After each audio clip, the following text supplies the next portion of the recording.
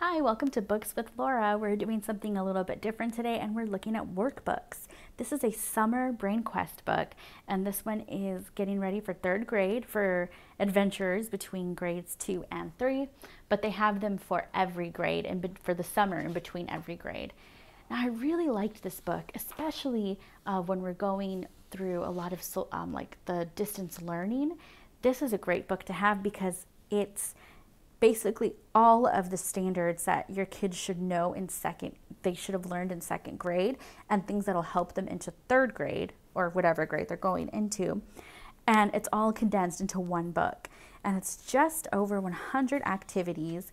It comes with a map that your kids can hang up, and then it comes with stickers. And my son loved to, after he was done with an activity, he'd love to take the sticker off and put it on his map. So as I was saying, with distance learning, these might be good books to invest in for your kids. As you can see, they're really colorful. This one was geared around like space and aliens. So a lot of the information and a lot of the illustrations all had to do with outer space and aliens.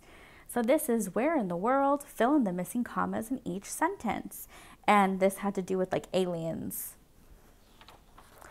Level 1 is complete. And then you go on to level 2. And they had different ways of presenting the information. So like this one was a word search.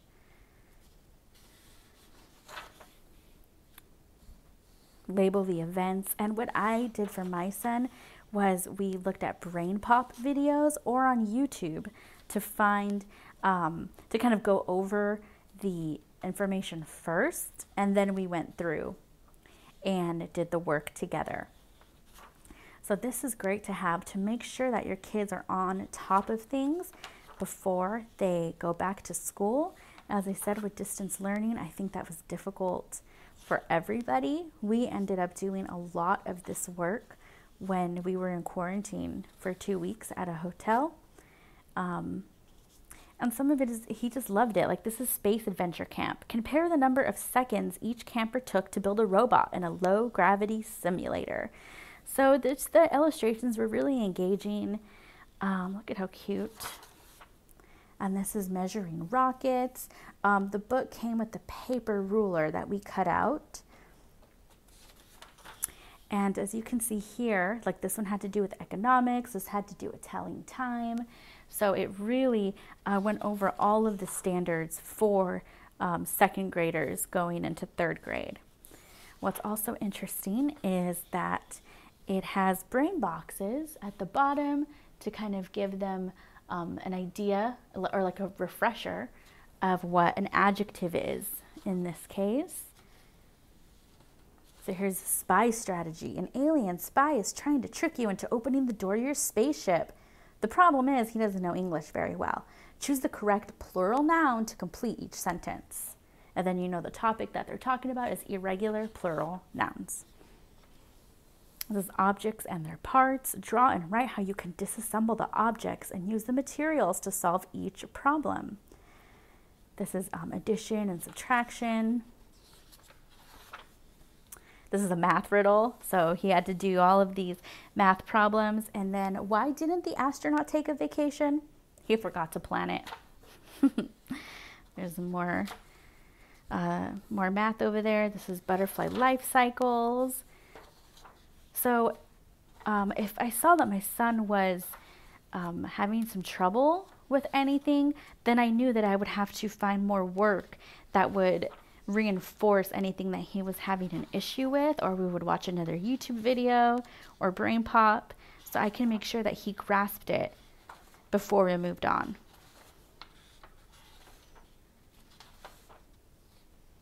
This is draw a line to match each word problem to the correct equation. Yes, and as the book progresses, it does get more difficult. Here's seed dispersal and pollination. This is about 3D shapes. Color each planet with a face that is a square pink. Color each planet with a face that is a pentagon red. Legends of the Milky Way. So it had different legends And then he had to answer these questions. I wrote them out for him because sometimes he was lazy. This is about reversible and irreversible changes. Here's some fractions. This is some reading comprehension, Paul Bunyan. Here's rows and columns and arrays and things like that. Equal groups.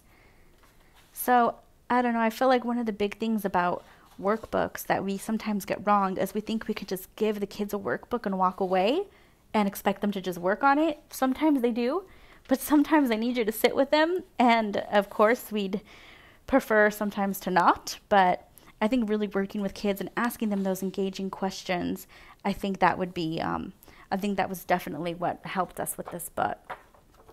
So this is the end, and it asks, how was your summer? And then these are outside quests as well that we didn't do because we were in China. But anyways, so they do have different activities that you can do with your kids. And then in the back is the answer key. They also have, this was where the ruler was. They also have fiction that the kids can read. We did not do that, but it says date started, date finished, and my review. It just has some examples of books that they can read, fiction and nonfiction. They also had a mini deck of the Brain Quest, and there was paper, and we cut it out. And then here's where all the stickers were. So I love these books. I already bought him the next one for between 3rd and 4th grade. I bought it off of, I think I bought it at Target. It was on sale. I think it was $10, but I'll look on Amazon and put the link below. Thanks for watching.